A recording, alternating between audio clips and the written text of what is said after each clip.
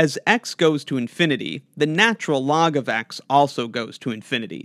And of course, x minus 1 goes to infinity as well. So, to evaluate this limit, we see that we'll actually be able to use L'Hopital's rule, because the limit is in the indeterminate form, infinity over infinity.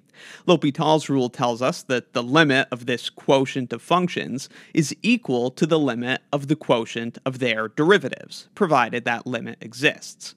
The derivative of ln x is 1 over x, and the derivative of x minus 1 is 1. Thus, this limit is equal to this, with 1 over x over 1. But 1 over x over 1 is the same as 1 over x, and so we arrive at this limit, the limit of 1 over x as x goes to infinity. And clearly, this is 0, because the numerator is a fixed finite number, while the denominator is getting arbitrarily large, and so the original limit is 0.